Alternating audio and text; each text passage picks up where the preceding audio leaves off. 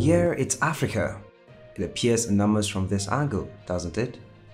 Imagine how big is it? Really?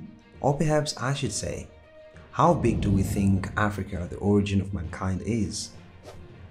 The idea that Africa is the second largest continent in the globe is now widely accepted at all educational levels in many African cultures and in some parts of the West. Well, that's not our Africa. Based on the size of the African continent and the map, relatively little information was disclosed. What we know about Africa was passed down to future generations by our African ancestors. But historically, despite being drawn numerous times and in a variety of styles, no African had ever created an African-made map. Some people think that due to colonization, Africa was given an incorrect credit and that it is more powerful than what was previously believed to be true. According to recent scientific investigations, Africa is indeed larger than it seems on maps, so the issue still remains, is Africa bigger? And have you ever given any thought to the possibility that the African map you are accustomed to might have been incorrectly scaled in relation to Africa's true size?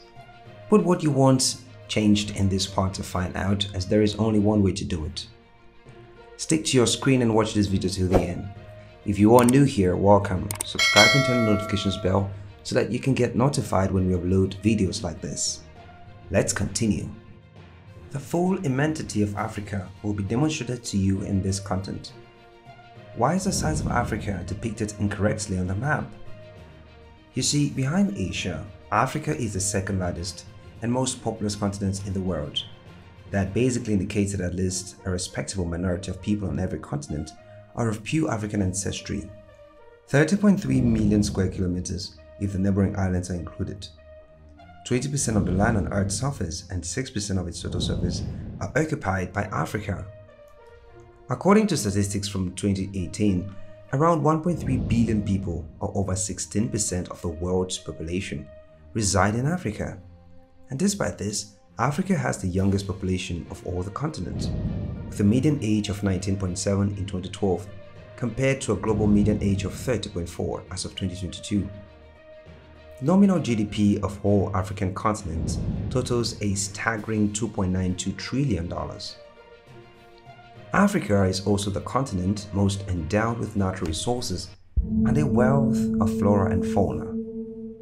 It is understandably why during the slave trade era was known as a center of uncensored invasions. Despite all this praise and the wealth of natural resources, well, I'm afraid things don't really get better here. Africa is sometimes cited as the continent with the lowest per capita income. It's clear this is also due to geographical limitations. European colonialism's after effects in Africa and, well, you were right to guess, a Cold War.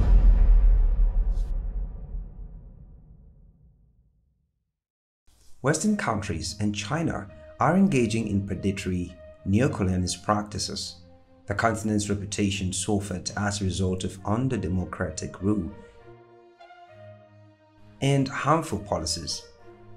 There are many reasons to feel happy though, because Africa is a significant economic market in the larger global context, despite having a low wealth concentration due to recent economic growth and a sizable and youthful population. Africa's map has now been the topic of numerous debates and drawing attempts. In actuality, there are around 11 different map illustrations that have been used to show the African continent to the globe. The very first African map was created in 1554 by a particular German named Monster Sebastian. He was a Hebrew scholar who pictured Africa as a one-eyed giant sighted among other large lands on the globe map. He performed a good job of representing various nations, including Nigeria, Cameroon, and Central Africa. The map was obviously incorrect, and after 30 years, a different, more enthusiastic scholar drew it. The second map, which depicted modern Africa more accurately, was created in 1584 by the pseudonym Abraham. Africa appears here to have a more recognized shape on his map, with a more accurate southern cape. The Ptolemaic sources of the Nile were also utilized by Tullius. They are located further south between two sizable lakes. Currently, the Niger was featured on the west side, the Atlantic Ocean, and the Zanzibar coast. The names of various towns located both inland and along the coast appear to be independent from the continent of Africa on this map, as does the location of Madagascar. Despite the fact that there starts to be more and more vast empty spaces, neither plants nor animals were shown on the map. However, so fish and whales found in the oceans. This map, which was largely regarded as being more accurate, became the accepted representation of the African continent during the 16th century. 9 additional maps have been created and developed over the span of numerous scores of decades from this original map, with the creation of fresh regions, sites, and nations. These maps were created, sketched, and modified throughout the course of 40 years as time passed, gradually trending off pieces of the original borders and Sebastian's maps of the 9 remaining maps. The last 2 maps created were the most precise of them all, but even so, they were also the most edited in terms of acreage and overall separation from the continent. And 2 of the final maps were created in 1856 and 1880, 36 years later, respectively by the French historian Revaux Gautam.